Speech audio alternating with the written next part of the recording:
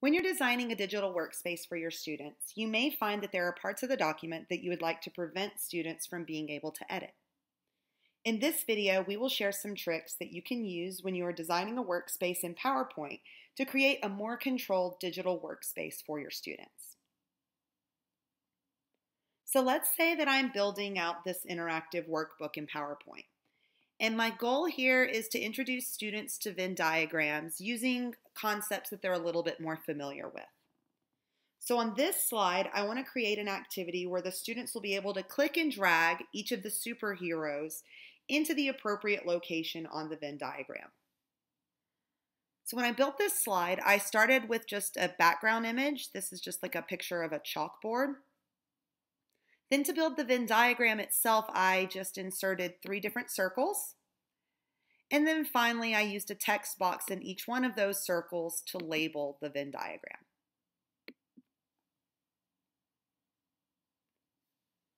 Once I had my Venn diagram created, then I added all of these images of the superheroes that you see over here on the sides.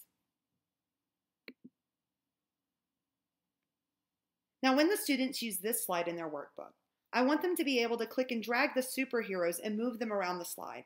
But I'd like to lock the Venn diagram itself and the background so that they can't be edited or deleted by the student. So one simple way that we can do this is to use the slide that we've built to create an image, and then we can set that image as the background of a slide. So first, what I'm going to do is I'm going to copy this slide by clicking on the thumbnail on the left. I can press Command and C at the same time to copy, and then I'm going to press Command and V at the same time to paste that copy of the slide. On the first slide, I'm going to delete all of the parts of the slide that I want the students to be able to edit, leaving only the parts of the slide that I want to lock in the background. So in other words, on slide 1, since I want the students to be able to move the superheroes, I'm going to go ahead and delete the superheroes because that's the part that I want the students to be able to interact with. But I'm going to leave the background, I'm going to leave the circles on my Venn diagram, and I'm going to leave all of my text. So I'm left with just what I want to be locked into place on my slide. Now on the second slide, I'm going to do the exact opposite. On this slide, I'm going to delete everything that I've left on my first slide, and I'm going to leave all of the pieces that I want the student to be able to edit. So I can delete this background. I can also delete the circles that I used to draw the Venn diagram. And I'm going to delete all of my labels for my Venn diagram as well. So basically at this point, I have 2 slides. Slide 1 is everything that I want to lock into place. So I'm going to use this slide to create a background image that I can then insert into slide 2. Once that image is set as the background, then the students will be able to still move the superheroes around on the page, but they won't be able to edit that image that I've put in the background. So to do this, I'm going to select the first slide. And up in my top menu bar, I'm going to choose File and then Export.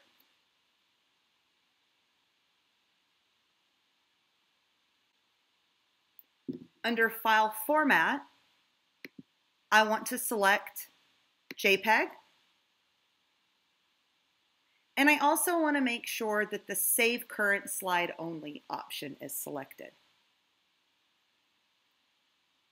Finally, I want to choose a location to save the image where it's going to be easy for me to find in a minute.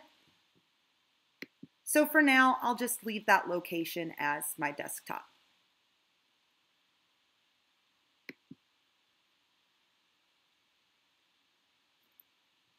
I can click Export. Now it may not look like anything has happened, but if I go to my desktop, I now have a JPEG with the image that I'm wanting to lock as the background of my slide. So from here I can go back to my PowerPoint And this time I'm going to select the second slide. Now this is the slide that I want the students to be able to edit. I want to take the image that I've just exported from my first slide and I'm going to insert it as the background of this second slide. So to do that, I'm going to select the design ribbon and then I'm going to choose the format background option.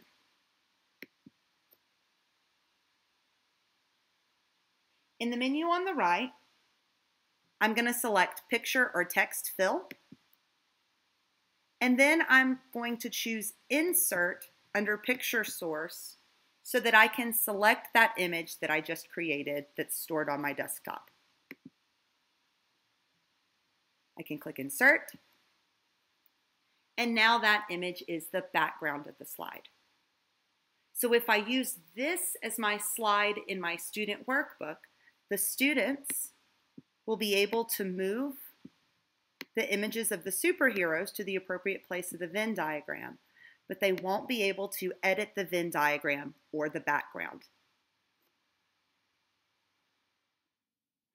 One last thing to consider is that you may want to save two versions of the workbook that you've created. One that you can share with students to use and edit, and another personal copy that you use to create the workbook. Having that original copy of the PowerPoint with all of the slides that were used to build the student workbook will make it much easier to make edits to your future workbook, since you will not be able to edit the background of the student workbook. To do this, I'm going to go to File in my menu bar, and I'm going to select Save As. I'm going to choose a location, and I'm going to rename my workbook. This one I'm just going to call Venn Diagrams Workbook Build.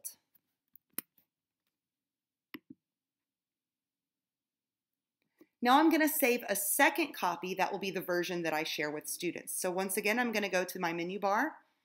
I'm going to select File and Save As. And this one I'm going to call Venn Diagrams Student Workbook.